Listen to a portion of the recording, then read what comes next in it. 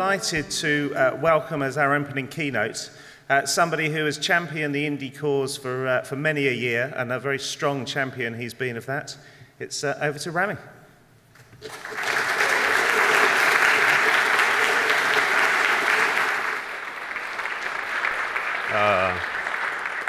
Wow, that was a very brief intro. Normally you get like a little breather while somebody's introducing you. This is like, here's Rami. Hi, my name is Rami Ismail. I'm one half of Dutch independent studio Vlaambeer. We're best known for games like Super Crate Box, Luftrausers, thank you, Ridiculous Fishing, and Nuclear Throne. It's like for every game I mentioned, 2 people in the audience shouted yeah. This is really exciting. We have at least 8 customers in this audience. I'm also the creator of a bunch of indie tools, best known for PressKit. And see, I always sort of knew that that was going to be one of my largest contributions to games rather than the games I make. You're like, OK, this is confirmed. And dotoolkit.com, where you can also find PressKit. Not a lot of people know about this one. This one is a good one. You should write it down if you make games. And currently working on something called Game Dev World, which aims to bring knowledge about game development into every major language in the world, which is a huge project as well. Sometimes I write ridiculous things on my blog at ramismail.com. I'm also on Twitter. And that's kind of who I am. Is anybody very confused about that? Does anybody want like more justification for why I can be here? No? You all good? Cheers. I want to start with something I never do. Because normally I don't really give a damn about cinema when it comes to games. This is our medium. You know, a lot of people talk about like, how do games compare to movies? It's like, who cares, right? Like, people ask about the Citizen Kane of video games, and I ask about the Tetris of movies. And nobody can ever figure that one out. So why do we care? But it can't hurt to look sideways sometimes. And basically, this is me pulling a Citizen Kane. This is a quote by Orson Welles from the book Orson Welles Interviews. And this was an interview. This was a short excerpt from an interview that Orson Welles did in 1958.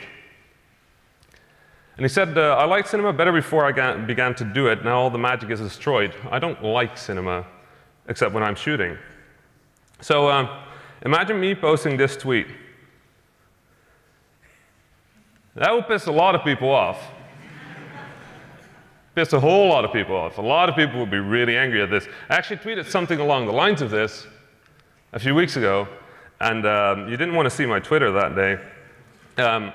It's not that I don't like games. Like, I do like games. But the fact that I couldn't tweet something like this without a lot of people getting upset kind of got me thinking. Like, something went wrong somewhere. The truth is, this tweet, the tweet that I did that was like this, was part of a larger series of tweets. And in those tweets, I argued that I'm a game developer, and that I care more for creating games, for the creators of games, and for the creation in our medium than I care for playing games. And to be honest, I can't play games properly anymore. Like, when I play like a big blockbuster game, all I see is like, wow, that's really good, how they loaded that texture, or like, I saw that, I saw what you did there, or like a little design arc or a narrative arc, and I'm like, oh, this just happened, so this is going to happen next. And it's frustrating because I kind of remember what it felt like to play games, but I don't anymore. And why can't I say that? Why can't I say that without a huge storm of critique? And I've been thinking about it, and I think I figured it out. We've been pandering. We've been pandering to our customers. We've been pandering to our consumers. And it's kind of time to start treating them like adults. So my talk today is called Fuck Yeah Customers. And before I continue with that, I do want to make some things clear. Like, I've made some quotes about audiences and about customers during my time at Vlaambeer. I've said things like this. I said, your audience is your front line, which is during my early days when I still talked about business as if it was war, and I only used war metaphors for that, because that's a very video game thing, apparently. But it's true, right? Like, I love our audience. Everybody who's followed Vlaambeer knows that. We love our audiences. We love our community. The Nuclear Throne community has been awesome. We live stream twice a week. We do weekly updates. We communicate with them on forums. We went as far as to give every person that ever bought Nuclear Throne a free copy at the start of the year, because they just got too good at the game, and we needed people that were shit at the game. So we said, well, yeah, you can all just give a copy to a friend that's terrible at it, and then we'll figure it out. And I said things like, you need your customers more than they need you, which I also believe is true. Like, if I disappear, most of the people that play our games will just go play somebody else's games, and they'll be fine. They'll be happy. They'll go, like, remember that one game where you caught fish and then you flung them up into the air and then you shoot them? That was good, right? And that's it. And they'll go play something else. But if our customers disappear, then I'm in trouble, because now nobody's buying our games, and it will be pretty hard to keep making games like that. Now, when I say that, I realized at some point that there's sort of an implication in there that I'm not 100% comfortable with. And the implication is that you need every single one of your customers. And the truth is, I don't need this guy. Because this guy, honestly, is kind of an asshole. So, so this person is a customer. This person paid me $12.99 to be allowed to play my game. And somewhere in there is the implication that this is OK. And it's not. If I was sitting somewhere with a group of friends, why did I put my bag here? If I was sitting somewhere with a group of friends and a stranger came up to me and said, if I pay you $12.99, can I talk shit with you and like call you names? Is that OK? I'd be like, no, get out. What's the big idea there? And like, the dollars are taxable as well, so it's not even $12.99. But like, sure, you know, it's like, this is easy for me to say, like, right? Vlambria's been doing well. We're in a good spot. So for me to say, like, you don't need all of your customers is kind of a cheat. But I want to zoom out a bit on this one. I want to think about what all of this means. So let's zoom out a bit. What is a customer? So there's this thing that we do in the industry, and a lot of people do that, where they confuse the terms customer and consumer, and they're not the same. So now somebody says, like, you have to treat your customers well, I tend to agree. When people say you have to treat your consumers well, I don't even know what the hell that means. Because a customer is concrete. A consumer is nebulous. A consumer is literally anybody that ever spent money on any object in the world as a business transaction. Then you're a consumer. You don't have to buy video games, you're still a consumer. You can be a games consumer. That doesn't really mean anything as well, except for that you once bought a game. They probably don't even want your games. They're probably not interested in your games. Like, the largest part of consumers is definitely not interested in our games. Our customers are. We know that for a fact. So you don't really need the consumers. You need customers, maybe. And a customer is somebody who bought your game. A potential customer is somebody that might buy your game. Potential customers is who we market to. When you market your game, you're not trying to convince somebody that doesn't want your game that they really want your game. You're trying to find people that would buy your game if only they knew about it, and then convince them to buy your game, right? So we do an interactive entertainment. Why is this slight line down to the right? That's weird. We do an interactive entertainment. So what we do is create it for an audience. Like, at the core of video games is the idea that we create something, and then somebody else sits in front of it or holds the device or interacts with it in some way, and based on their interaction, we give back a different game state, and then they respond to that, and that loop is a video game, right?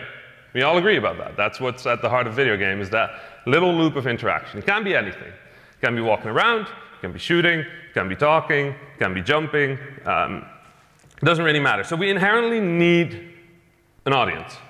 We inherently need somebody to sit down, play the game.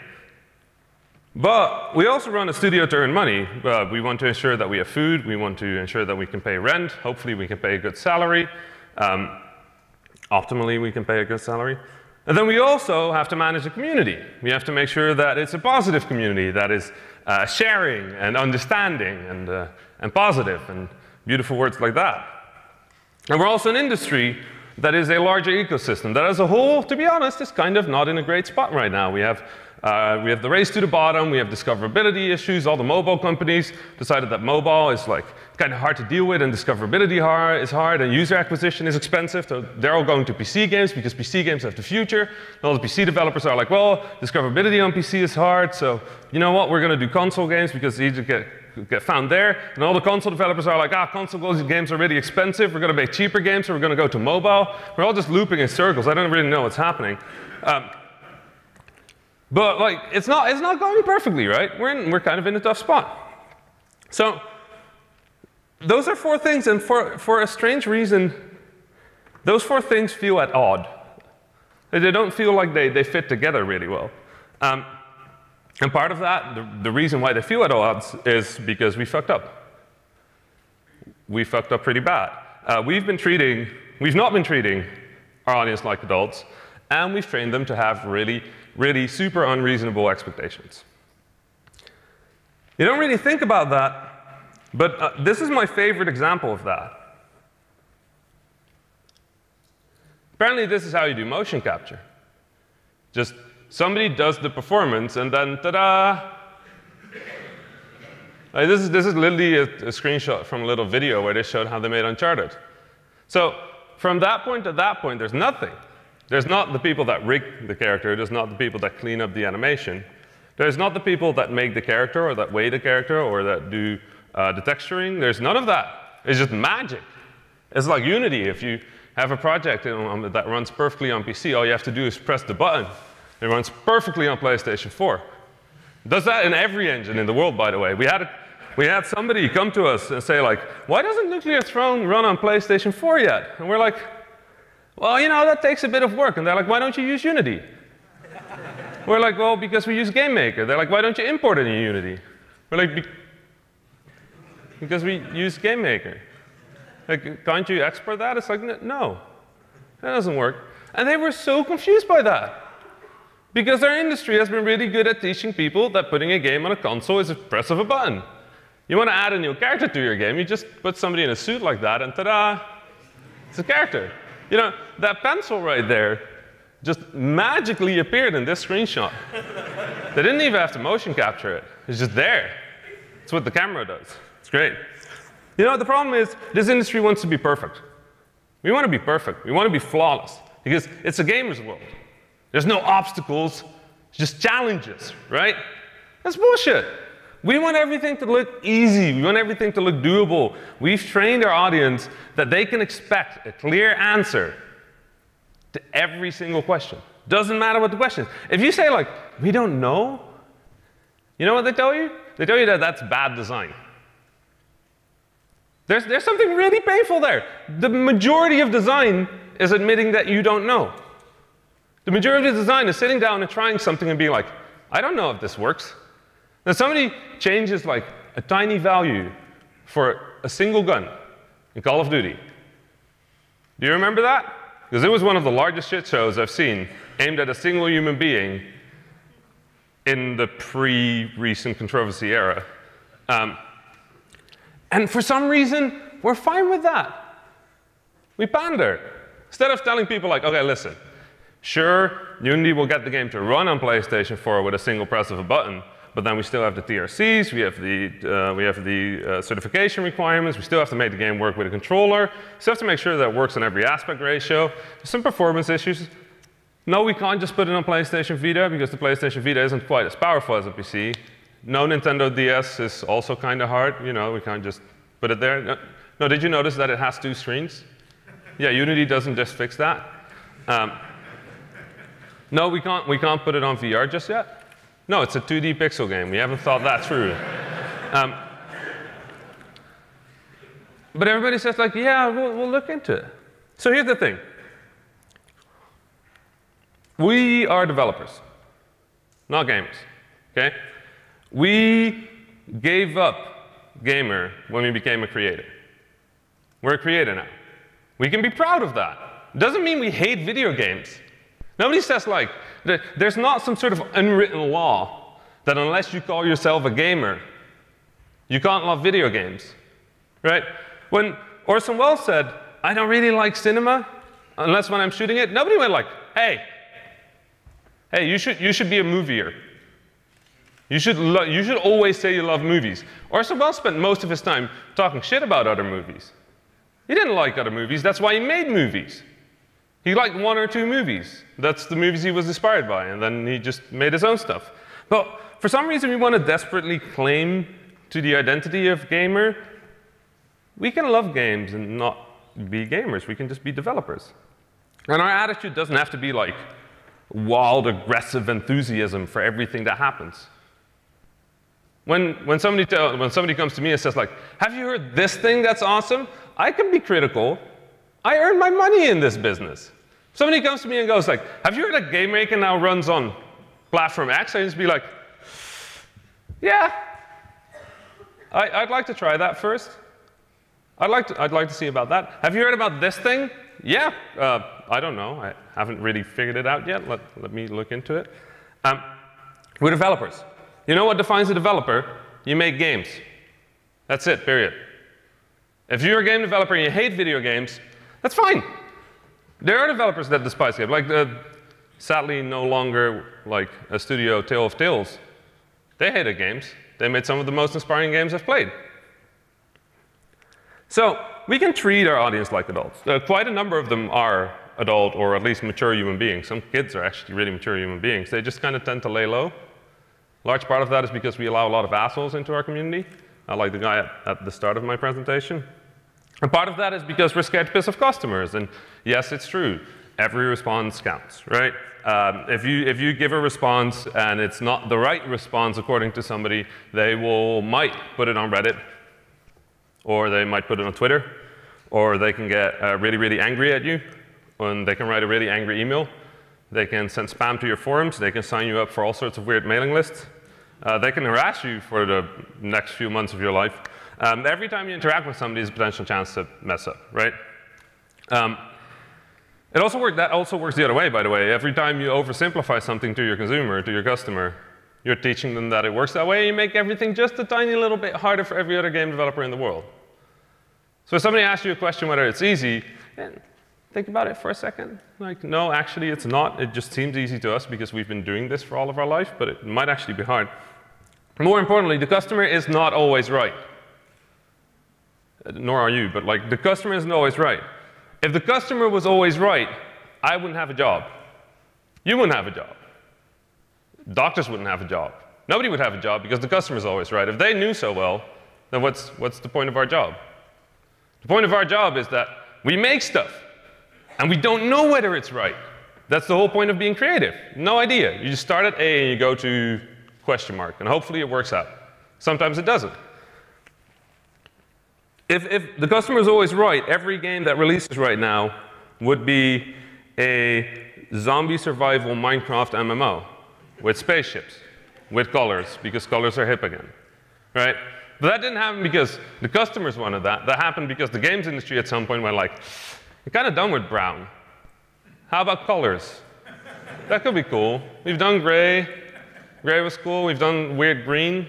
How about just colors? And now everything is colors. It's not as if the customers just went like, hey, we want colors. Customers went like, we want more realism. And they went like, sure, we'll give you more realism. Here's a lot of colors. And nobody went like, that's not real. And they're like, oh, cool, colors. So the point is that a customer is usually not a game developer. Some of them are. Like, there's a lot of customers that also make games or that tinker with games if they have used Game Maker. They're customers. Part of our job is to figure out what they want or not give a shit about what they want and then find customers for that, right? Doesn't always mean that creators are right, though. So as an opposite thought for that, please learn to listen. Like, that doesn't mean please learn to accept everything that people say. But, you know, every now and then a customer comes along and says something really, really fucking smart. And then you listen. And every now and then they give you criticism for something you haven't thought through, and then you listen to them. And in some cases, it might even be smart to say sorry. Which sounds really weird in the current day and age, because apparently sorry is now a capital offense to say. But saying sorry is perfectly fine. We messed up a few times. We messed up with lift trousers. We had a thematic that a lot of people found upsetting. We didn't really agree with that interpretation, but the point is, they had that interpretation. So we said sorry. Because my job as a developer is to create something that people interpret in a certain way, hopefully, to communicate an idea. Apparently, we fucked up. So we said sorry. So with that whole thing of like every single consumer can mess up everything comes a weird thing, because every single consumer suddenly becomes worth a lot. And the truth is, they're not worth that much. The thing is, when we started Nuclear Throne, we did early access, right? And part of early access is getting feedback. And part of feedback is having a constructive community. So what we decided to do was kind of a weird idea. We said, OK, while the game is in early access, it's going to be more expensive. And when we release, we're going to lower the price. We don't say by how much, but we'll lower the price when we release the game. So we're going to sell less, right? We're going to sell less because we're going to convince less people to spend money on this game, because a lot of people are just going to wait for the final release. And that's exactly fine for us. Because we didn't want a lot of users. We wanted a bunch of users that really cared. We wanted a bunch of customers that would go, play the game, give us feedback. We wanted customers that, despite knowing that they can get the game for a bit cheaper, they just wait a few months, they still buy it now. Those were the customers we wanted. And then at some point, we realized that those customers also have a downside, which is that they're all very excited. So they play a lot. And because they played a lot, they got really, really good. So by the end of the second year of development, we had no idea if the game was accessible to a new player.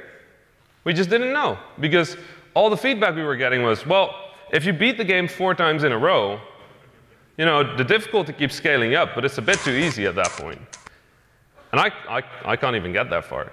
And we were fixing stuff there all the time, because people were only giving us feedback about that, until at some point we went like, do you think that maybe just, you know, our community is too good?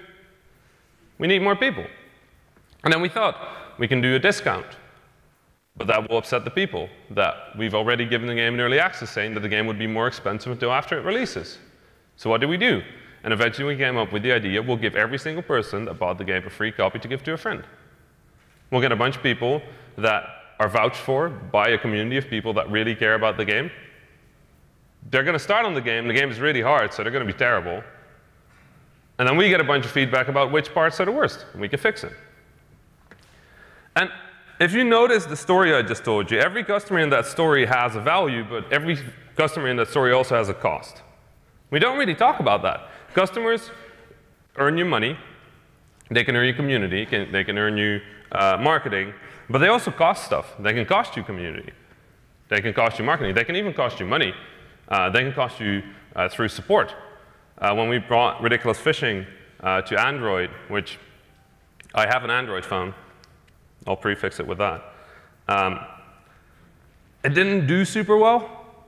But what it also did was it blew up my mail account by about 150 emails a week of people complaining that it doesn't work on that one weird Android phone with a diagonal screen. Because apparently there's a fucking Android phone with a diagonal screen. I didn't know that. And it turns out that Ridiculous Fishing, which is designed for a vertical screen, does not actually work on a diagonal screen. And I had to explain that to somebody. And they also have an impact on the industry. The more we teach people to wait for sales, the less money, you know, a game can make from that specific customer. It's not always the best option to maximize, is what I'm trying to say. It's not always the best option to get as many customers as possible. So to prove that, and because I strongly believe that the best way to communicate an idea like this is by making up graphs, I made up some graphs. This is kind of how I think of customers. It's like, the more knowledge they have of the game, the more useful they are to your community. If they don't buy your game, they don't really have monetary value to you. But if they do buy the game, they do have monetary value. A human is always a human being, so they have value because they're a human. And then if they're just a consumer, they get a little bit more value. And if they're a customer, they get a lot of value. And if they're a fan, they get a huge amount of value. But then there's a multiplier. If they're constructive people, there's a multiplier of about 1. So neutral, that doesn't change. That's not times 0. That's just no change. They're destructive, you just multiply it by -1, and it's a negative value. Doesn't matter. If you have a very knowledgeable person in your community that is really, really active and engaged with everybody, but they're also an asshole, you can figure out how that sum works out, right? Now, as I pointed out, every customer is a human being, so please treat them as a human being. Like, yes, we are a studio, yes, we're trying to earn money. Every now and then, it can be really good to just fucking forget about that. Every now and then, you get an email, and it's just somebody with a heartbreaking story, or just somebody that is out of money, or somebody that lives in a country where making money is a lot harder, or whatever. Just send them a key. You're a human being. You can empathize. Like, we hopefully all have the ability to at least empathize with other human being. That can make somebody's day. It can make somebody's week. We've had stories where people send us heartbreaking requests where we got an email back a year later with another heartbreaking story. And at that point, it's just good to remember that you're a human too, and that you don't always have to be a business. Now, whatever you do, this is kind of an important thing. This is so important that I wrote it a lot of times in the hope that it would communicate better. There's a few rules for communications. If you have bad news, you're already too late in communicating it. You want to communicate bad news as soon as possible and as clear as possible. Sure, there's minor exceptions there when there is a lot of bad news. Maybe don't add to it immediately, but like, you want to be as clear, as fast, and as honest as possible. When we did Luftrausers, we announced an original release date for spring 2013. 12. Shit. Spring 2012. It eventually released in 2014. Took us 2 years. The majority of that was our fault. Part of it was Sony's fault. Part of it was the fault of us not talking well with Sony. Because it turns out that if you've never done certification before, console certification is really, really hard and unexpectedly confusing. And instead of being like, yeah, you know, there's issues, there's delays, we just went to the people that were waiting for the game and we said, listen, we fucked up. We thought this was going to be really easy because somebody told us we just pressed the button in Unity. And it turns out not to work that way. Turns out it's quite a bit harder to put a game on console. And then people waited. That was it. They asked every now and then very polite questions. We'd get some upset people that were like, hey, you promised this game in 2012. And we'd just be like, yeah, we wrote a blog post about it, explaining it. Like, oh, okay. Cool. I'll wait for it. Well, some people left, and that was fine as well. But if you don't communicate bad news, things can go horribly wrong. We've done that as well, where we just kind of shut up about things, and then people emailed us, and they're like, hey, listen, have you noticed that one trophy bug that you have? We're like, let's shut up about this one. And then things exploded, and people got really, really upset, because it can't really be that customers know a game better than the developer. Sure, sometimes it happens, and then you listen. But if you just ignore it, stuff blows up, because it bubbles under the surface. It might go away for now, but it will come back. Good news, communicate however you want. I don't care. Communicate it, don't communicate it. Celebrate it, don't celebrate it. We like celebrating Flambeer's victories with the customers that made it possible. We like doing that. So when Nuclear Throne broke $1 million revenue, we put it out on the internet. Why? Because we felt that was partly our job and partly the community's job. They helped us reach that. And communicate uncertainty.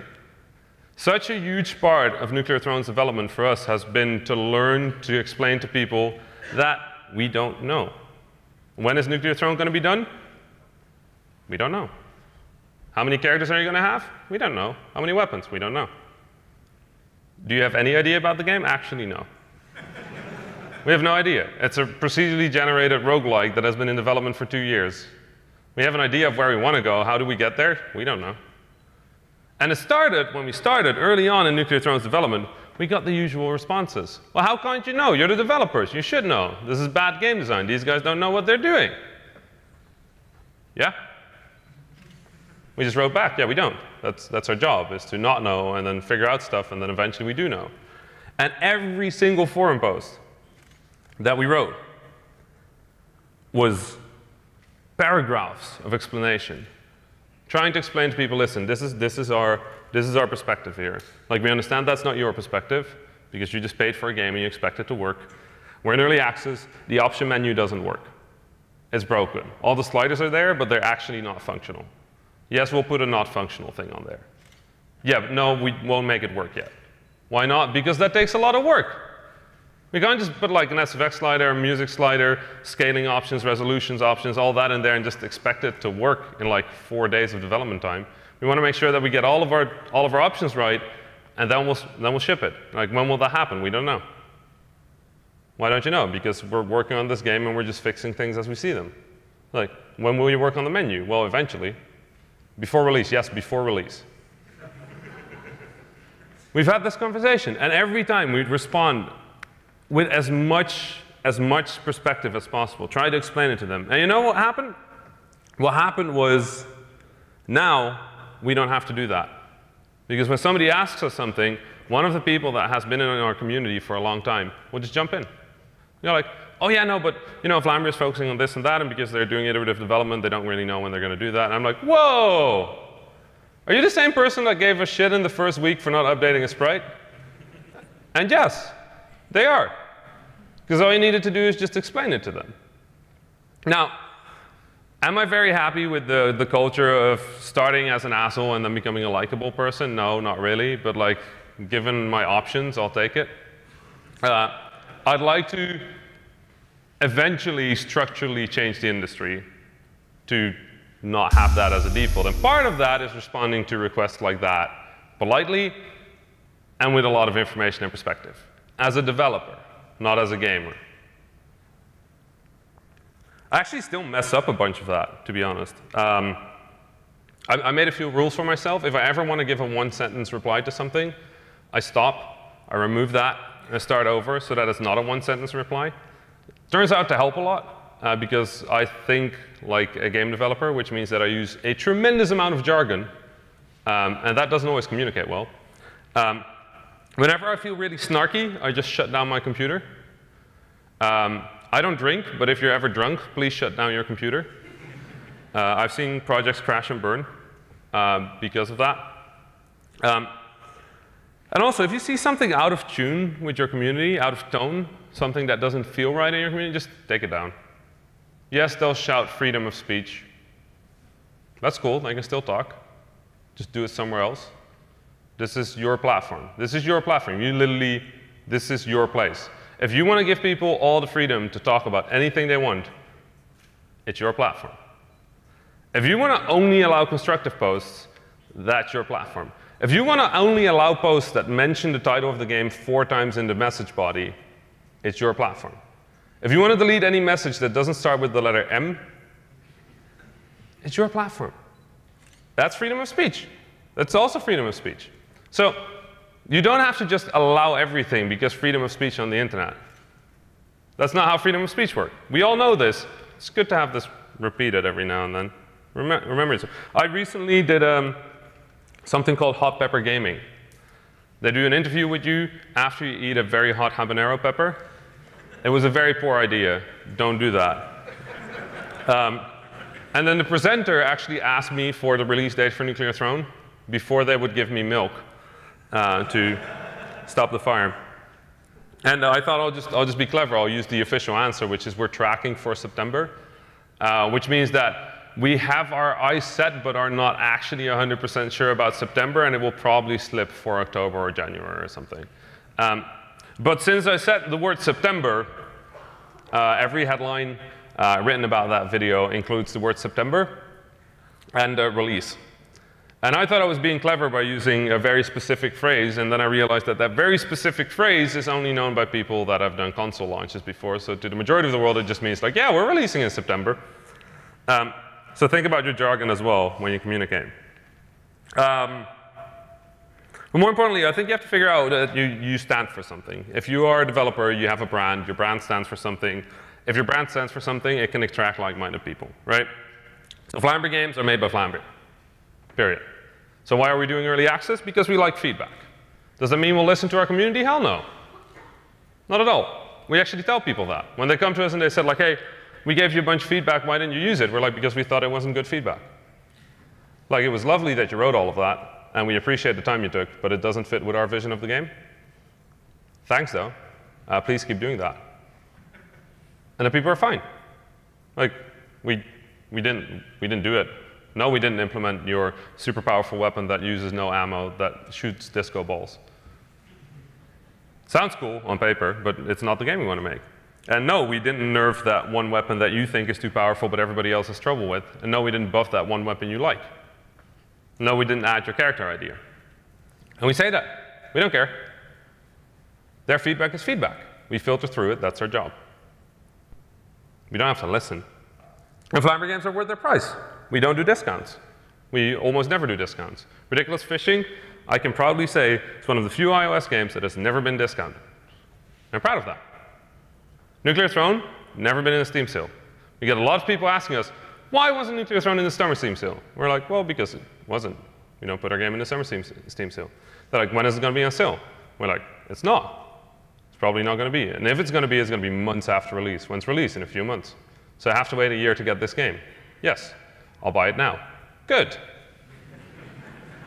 We've had that conversation a million times. Because you just got to be fair.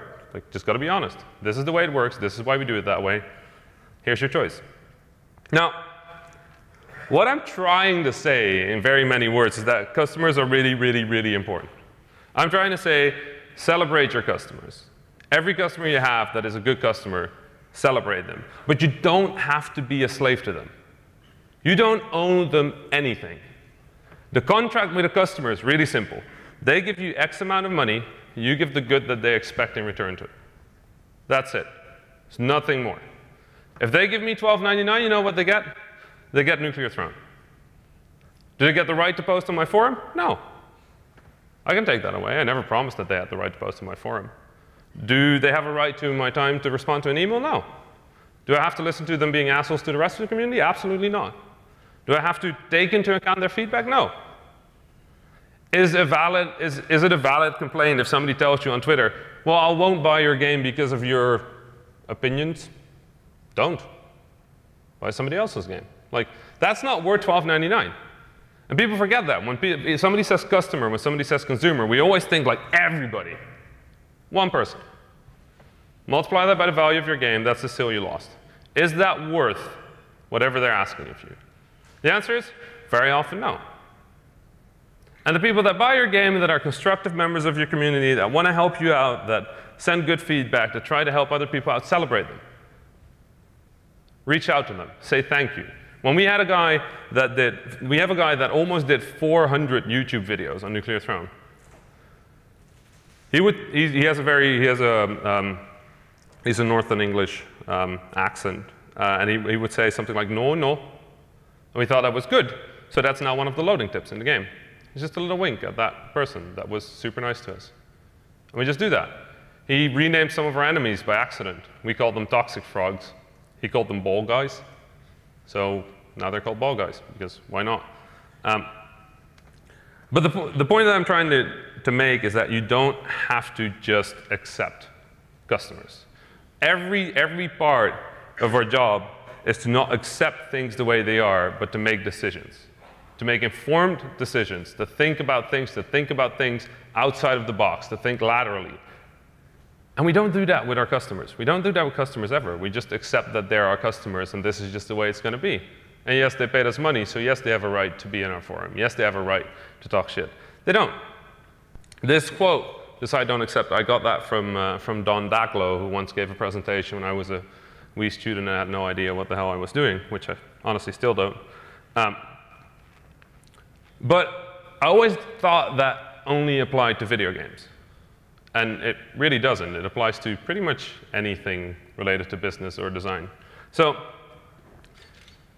really, if I want to summarize this talk into one phrase, you don't have to accept something from a consumer just because they might give you money. Thank you.